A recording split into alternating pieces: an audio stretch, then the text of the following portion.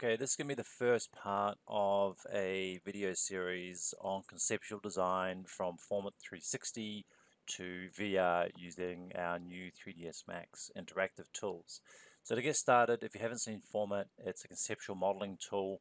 At the moment, I'm signed in under my Autodesk ID, and this gives me access to a few tools for doing conceptual energy analysis, daylight analysis, access to tools like the Dynamo player. I won't be covering this today, but if you do have Dynamo Studio scripts, you can publish them to the cloud and then add them via Dynamo Reach via a URL. We're going to be looking at how to use families from Revit. So we do have some content here inside of my sample folders, and we can load these into our FormIt environment directly and start to build up more intricate details of our designs. To get started, I want to pick a location, so I'm just going to go to Google Earth and pull down a satellite image from the location of the world that I want to start in. So I'm going to go to a residential site. Okay, so this is going to be my site, and we can import that satellite image. So you can go map or satellite, and this is going to be my site, and I'm going to replicate this building block but redesign it and use some Revit families to set up my design environment. So here's my site, and I'm just going to import that satellite image. You just need to center it here, and you can zoom out a little bit more if you want a little bit more context. And we'll just go finish importing. And now we have this as our base model. So we can go to our top view here, and here's our site. Now, if you want to rotate your grid to suit the orientation of the building, just right-click and go to Set Axes, and you can actually drag this down to, say, the corner of the building. I'll work off the base here, and I'm just going to rotate this around a little bit and get that. And now I have my grid aligned to the building. So what I want to do here is sketch design the floor plate of the building. And I can use any one of these tools here to do lines or polylines and arcs, splines and rectangles and circles, or I could start off with actual massing objects, or I could use some of the other tools to join and cut geometry, sweep, cover the faces of open geometry. You can do like a lofting type command, offsets of a solid. You can shell a solid and add fillets. So I just like to use the basic sketch tools here, and I'll choose my points here. So if you want to be really accurate about this, just hit tab, so 7, and then of course you've got your XYZ gizmos, so tab, I'll make this 18, and then across here 14. And again, you can also start to align that. So you can see there you got the align tools there to pick up that corner and then be drawing perpendicular. So it looks like it's about correct there, 18. And then again, I'll just tab and do 7 because it's a symmetrical building. And we'll make this one 8. Again, just snapping to that point and then closing out, and now we have the plate of our building. So going into the 3D view, very simply we can extrude this up, and I'll just give this a basic height here of 24 meters.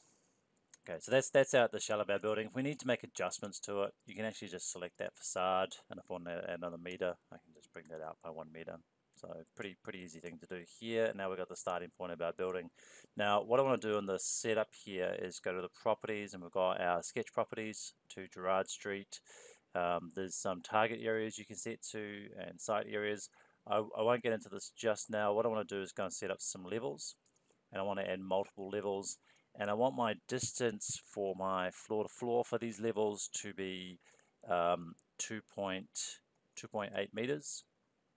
And the number of levels is we'll leave it 10 and go OK. So that's now set up our levels, and we can see here it's updated all these elevations. What happens is with this information, when you bring this data into Revit, it will come through with these elevation markers as well, so you don't need to redo the work. And then if I just select that building, go back to my properties, I can call it multi-res building 01. and I won't put on a layer just yet, just because my volume there. If I turn on use levels, it's now going to give me my floor area by level. So you can see here I haven't quite gone to level 10 yet because the height was, I think it was 28 meters. So I want to double check that. Sorry, 24 meters. With that building selected, you can see there's no level 10. I need to crank it up above 25.2. So it was 24, so tab 1.2. And now when I select it, I've got my level 10 there, which is actually my roof level. So that's the quick setup here for creating that building with a site.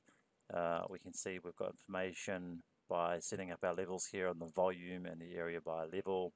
We can also give it a layer should we want to. So this one, if I just right click and edit the name, I'll just call it Mass 01 just to start off at, and we just put on Mass 01. So if later we need to turn that on, turn that off, we've got that information. You can also see here we've generated our shadows. So back in the top view we have our building orientated on our site, and we can also see how those shadows are going to be cast at certain times of the year. So if I look at first thing in the morning, and if I go to say summer in Australia, which is in January, you can see the shadows are shorter because the sun's higher. Whereas if I go to the winter, you can see it's casting a much longer shadow here. So it's built on the real information that it pulled down from the site. And should we want to, we can also conduct solar analysis. So what we've got here is the option to select the faces or the objects and then click Analyze. So this is a simple massing building. I'll just select the main part of the building, and we could look at the year. I'm going to do the month and go Analyze. And we can see here in the month of June, we can see when we're getting the shadows on this far side of the building. And if I spin around, we've got a lot of peak sun hitting this side of the building, and especially in the mornings during the day.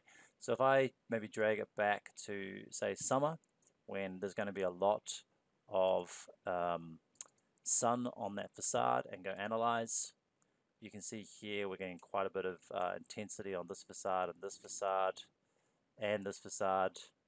In fact, a lot of the facades.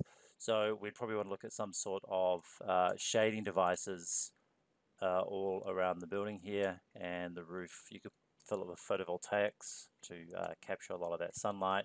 Whereas if we go back to June, July, and just reset, and again just Analyze that, you can see these facades of the building on the western sides aren't getting as much sunlight, but these ones are getting a reasonable amount. Also these ones here, so you could still need some sort of shading devices. Okay, so that is the basic startup for FormIt, getting up and running, massing up the building, creating some floor levels, some layers, and then doing a basic solar analysis.